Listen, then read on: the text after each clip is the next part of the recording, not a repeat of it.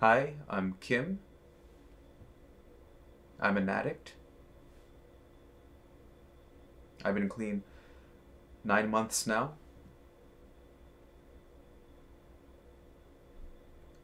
When I was 16, I was babysitting my little brother, and I taken all these Percocets, and I was unbelievably high. We'd driven over to this park on Lakeshore, and he was in his red socks playing in these leaves, piles of leaves, and he would bury me, I would bury him, and he was pretending to be this train. So he would charge through these piles and make tracks. I was the caboose.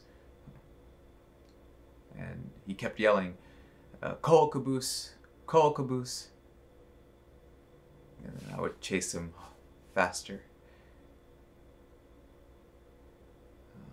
It was time to go home. And I was driving.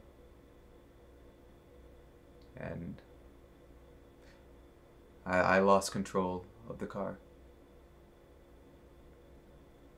And we drove off a bridge.